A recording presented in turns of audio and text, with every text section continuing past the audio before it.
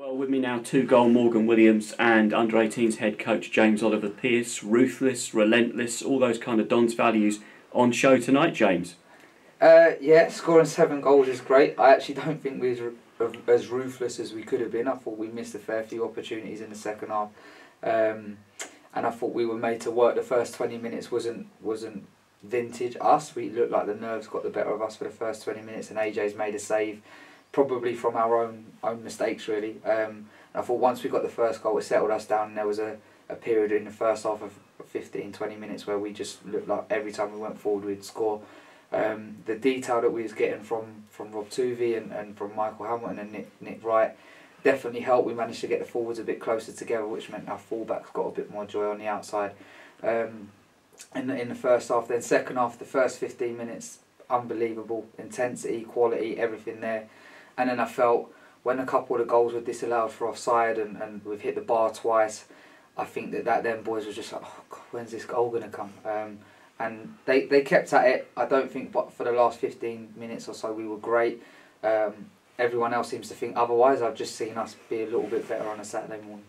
I am amazed in terms of that, even as head coach now and having scored 7 goals, that you can still find room for improvement, James. Yeah, that's my job. I'm not here to be like their biggest fan. My job is to try and make these boys better, to push them into the first team, and successful loans and careers, etc., wherever it may take them. But I just look and go, we've definitely been more ruthless. We've definitely made better decisions, and we've definitely played with more freedom before. And in my opinion, I don't think they'll want it any other way. They want me to be able to push them and stretch them, because the minute I become a fan and I stop doing that, then they're going to stop developing. Well, let's bring Morgan in. Morgan, 2 goals for you tonight. It could have been even more. Tell us about the second one in particular.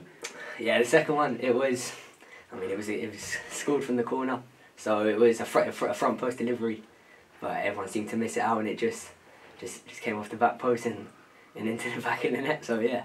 What can you say about this team spirit that you've got together now? Because I mean, confidence has got to be sky high, yeah. Yeah, I mean, brilliant.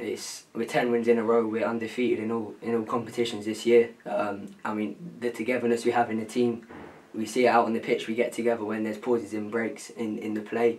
We're working together. We're trying to develop the we, not me team. So we all work together. We all make the right decisions, and we're unselfish. And I think it shows when we're scoring 7 goals in front of the fans tonight. I think it shows where this team can go. Yeah, how much are you enjoying that now, and particularly being out there and playing in front of those fans tonight under the lights here? Yeah, it's brilliant. I mean, at Plough Lane, back where it all started, and then the fans, I thought tonight were brilliant. All the young academy boys came out in spirit, and then I think we turned up to it, and I think we played the football I think that they deserve to watch at times in the game. Yeah. That was incredible, wasn't it? I mean, having those young Dons academy players out there as well, just cheering you on. How did you feel about that? Yeah, I mean, it's great. We were once there. We were all there cheering on the 18s a few years back, and now hopefully they can see that. I mean, what it's like to be one day in our feet. So I think it's great that the academy is so close together, and to have everyone there today was brilliant. Yeah. James, you're talking about the fact that the confidence is sky high at the moment. Have you just got to be careful? You've just got to keep them on that steady, narrow kind of road still. Yeah, like I said, I know everyone's going to be really excited, and the boys are, and it's a competition everyone wants to do well in. But there's lots of room for improvement tonight. Like, we've conceded too many chances that were either of our own doing or not defending well enough at set plays. So there's a lot that we can be better at, and that's our job as a group now, to go back, not get carried away, because every game is a new challenge. Every training session brings a new obstacle for us. So yeah, there's nothing to be carried away with. It's one game, it's one win, and now it's about focusing on Southend on Saturday.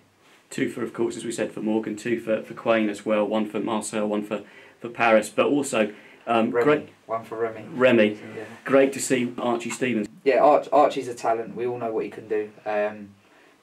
Sometimes I've just said it to him in the changing room. Sometimes I forget he's 15. He's 15 years old. He's playing in the under-18s regularly, and he creates or scores almost every game. So our expectations of him are really high.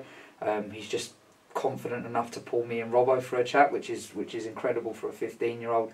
And he's just saying that he thinks he thought his decision making was good, but his execution wasn't quite right, which. Great reflection, and I've had to eat my own words a little bit, because I think I've got it wrong. From my vantage point, it didn't look that way.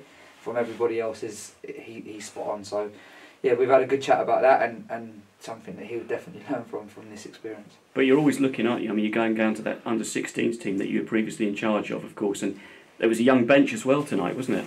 Very young. We've got some really talented boys. Any of them, if needed, would have gone on and I'm sure done themselves and their families proud. So we've got good people and good roles. Jack Matthew and Hasiban are doing a great job with them. And if they're needed, they'll be used. Hopefully now we've got some more under-18s coming back, so that'll probably give me more of a headache, but one that I'd rather have than not.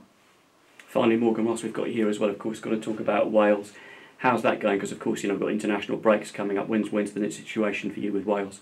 Yeah, there was supposed to be an international camp in November, but it's been cancelled. I'm not sure why, probably due to COVID reasons. But yeah, we had a recent game against England about a month back. We drew one also, that's going great. But yeah, I mean, we've got to focus on this now, and then I think if we keep building how we are, then we'll just keep progressing.